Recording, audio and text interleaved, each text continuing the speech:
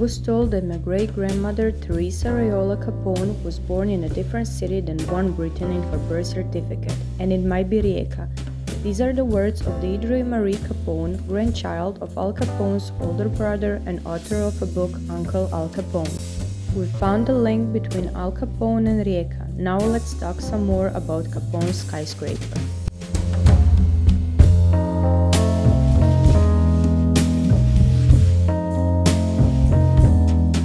This is a famous Al Capone skyscraper.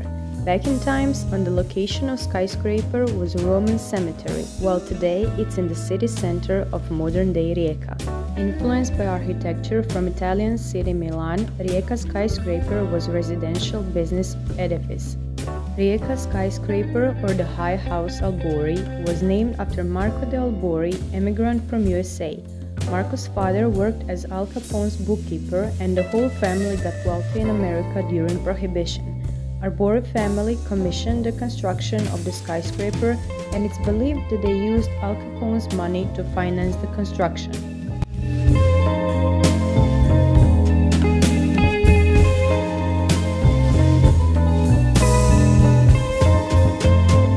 Today, Rijeka skyscraper is included in the list of protected cultural goods of the Republic of Croatia. Pretty mind-boggling story. Let us know what you think down in comments. And if you like this video, subscribe for more.